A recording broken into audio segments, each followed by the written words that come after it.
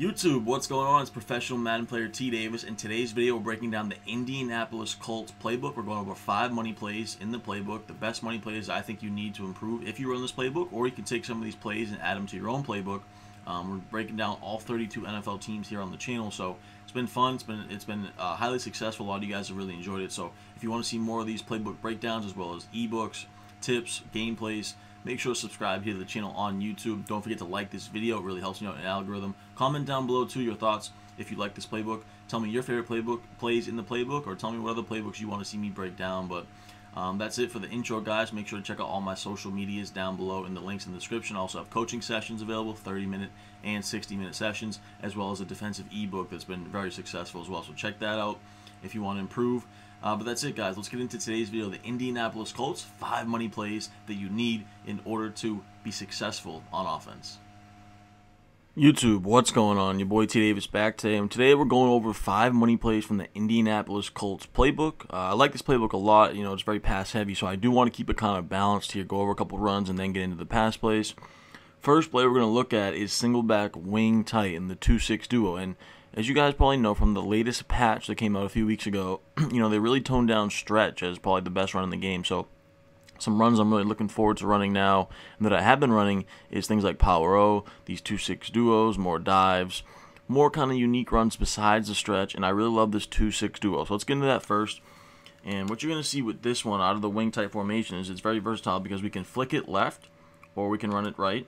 I kind of just like to look for the numbers here. As you can see, we kind of have the numbers to the right side, but the thing with this 2-6 duo is it doesn't have any pulling blockers, so you're going to usually have a hat on a hat, straight ahead blocking, and you're usually going to turn this into a big play, and it's always pretty much positive yardage. You're not going to lose a lot on these plays, so as you can see, we kind of just hand it off, get 2 yards there, but you really do want to look for what side you have the numbers on.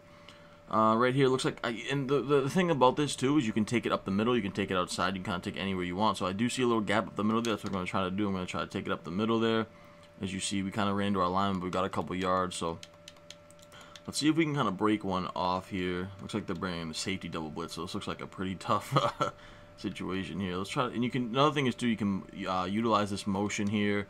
Then you can run it to that strong side. You can also bring it back, kind of wait for them to follow, and then go the weak side. So what I'd like to do in this situation is, so I see that he's following, I'm going to flick it to the right, motion him left. So now I have him following over there. I should have a little more space to the right side.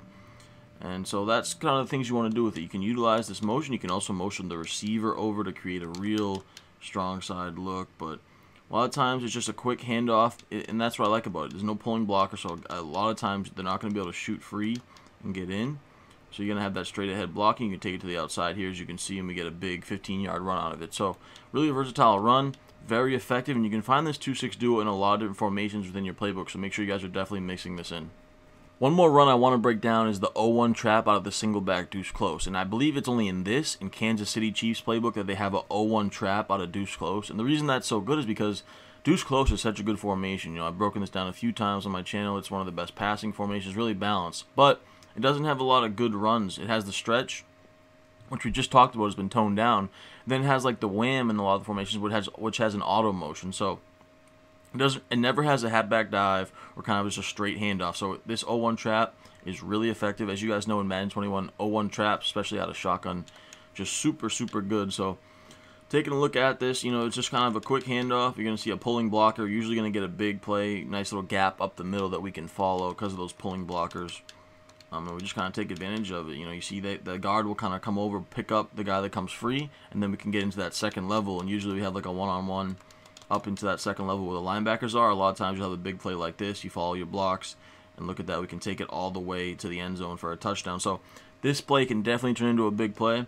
We'll run it one more time here for fun, but I really think you guys should find those 0-1 traps in your playbook no matter what formations they're in, because they're some of the best runs in Madden 21.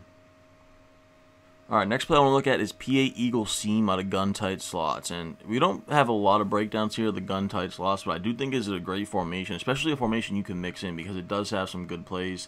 And if you have, when you have this, a play like quick base out of the tight slots, you don't see that a lot. So it's a great run with great blocking because everyone's compressed. Then you got some plays like PA Eagle seam, PA clown shot, bench swap, which is really good. Things like drive trail as well as mesh. If you have some route chems at receiver, those make those plays even better. So I really do like this formation a lot, especially as a mix-in. I've always been a big fan of gun tight flex, all those formations, and a lot of times in most playbooks there's some sort of compressed tight formation, so these concepts can work in any of your playbooks. So let's go ahead and look at PA Eagle seam here. Can run this versus any coverage. Now, the money route is obviously the crossing route from T.Y. Hilton. That's going to get by zones on the sideline. It's going to beat man if you have good speed and good route running. So that's the first thing we're looking for. But the second setup I like is to slant the tight end and put Y or triangle on PlayStation on the left side on a flat route.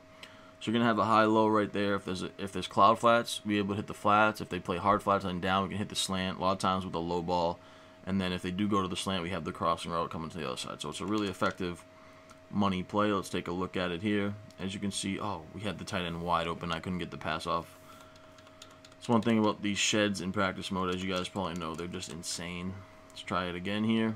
And as you can see, we got the slant wide. Oh, terrible pass by Rivers. But we still get it off. So he's going to usually get under the safeties and behind the linebackers on that slant to be able to kind of pick up a nice play. As you can see here, we have that slant beaten man-to-man. Obviously, Jack Doyle is not fast at all, so he's going to be having a hard time to beat man-to-man. But you saw the few steps on him there. Once again, right there, wide open behind the defender over there on the sidelines.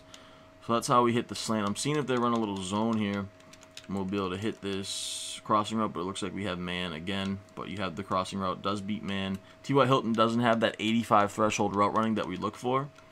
So you do want that route running threshold and that speed to get open, but Jack Doyle on the slant there as well for another big play. So it's really a two read thing. It's the slant coming right away, or we're waiting for our crossing route to get to the sidelines for a big play. So as you can see there, the zone kind of played it good right there, but usually he gets behind the zone or he gets underneath the deep zones. We'll go ahead and do it one more time here. Looks like we have man-to-man. We got the slant. Those slants, absolute money versus man-to-man, as you guys know. So nice little money play here out of the tight slots. Then you can also, like I said, mix in that halfback quick base as an audible down. It's going to have great blocking on this. And then you also have things like bench swap, which are just super effective as a good quick play and a good flood concept. Next play I want to look at in the Indianapolis Colts playbook is the play dagger. And this play has been good for the last few years. We can run this versus pretty much any coverage in the game. You can come out. I like to run this play just stock. It has great spacing on the field. When you come out and run it stock, we can check down to our drag right away underneath for a couple yards. That's always one of the first reads. Then behind that, if they do bite down on that, we have the crossing route going to the sidelines, as well as the backside dig route. Oh, we don't get any time in practice mode, but you see the great spacing with the crosser and the backside dig. That's really going to force your user to make a decision, because if they watch the crosser, we're going to kind of wait for that dig or the drag underneath it. And if they don't, we're going to be able to hit these other routes. So as you can see, that dig route, absolute money versus man-to-man. T.Y. Hilton, not the best player in the game, but he does torch that man-to-man. Right here, we just checked down to our drag. Easy for 10 yards. So really 3 levels on this play as far as the drag, the crosser, and the backside dig. So you're just kind of being patient, making a read. When you do see man-to-man like this, a lot of times you can hit that. Oh, you can hit that crosser. You want definitely your best route runner at the B position there, where we have Pittman, so you can get a quick burst to the sideline, especially if it is man-to-man. And then you can be able to kind of just launch that for a big play touchdown if you have that elite route running and elite speed. So that's kind of the whole how the play works. But it's really looking for the drag immediately, then the crosser, and then if the crosser is bagged on the sidelines, we're going to wait and throw that backside dig route. Now, one other setup you can do that I like to break down is a motion slant with the tight end on a streak. So you want to streak the tight end, motion Y over on a slant, and it's going to really force the user again. We're going to have either the slant, the crosser, or the backside dig. As you can see here, it looks like man-to-man, so we're going to have that crosser or that slant get into the sidelines versus man. And that's Zach Pascal, who's not a good route runner, doesn't have a lot of speed, so he's still able to win. We'll go ahead and do it one more time here. But we're looking slant, crosser, backside dig is our kind of our reads. So as you can see here, we're going to have that crosser, Michael Pittman, to the sidelines for a big play. So those are the 2 setups for this play. This play is money. I definitely recommend mixing it in because it is in a lot of formations like Trey Y flex, trips tight end flex. So if you have this in your playbook, definitely start to utilize it here in Madden 21. All right, final play here out of the Colts playbook that I want to break down is Y shallow cross. And the money route here is that running back little in route there. You see we're going to have good spacing. We're going to have a backside dig. We're going to have a motion post that we can get over the top of the coverages. We're also going to have a drag and a wheel. The wheel is kind of there to just bring out any zones to allow the running back to get open. But you don't even have to make any adjustments. You can kind of just come out, hike the ball, wait for that auto motion. If we do have man-to-man, then we're going to wait for our running back. That route torches man-to-man. It's usually a linebacker manned up on him. So that route is going to win versus man as well as zone. So pretty simple concept here. We'll go ahead and hike it one more time. See what we have. And looks like we're going to have our drag wide open. So we do have kind of a mesh concept with the drag and the running back that creates a lot of spacing and really kind of confuses the defense because you get guys running into each other. So hope you guys enjoyed these 5 money plays out of the Indianapolis Colts playbook. Please make sure you subscribe to the channel here for the best pro player tips, gameplays, ebooks, and much more. I appreciate all you guys' support, man. We're almost halfway through the 32-team playbook, so until next time, your boy T. Davis is out.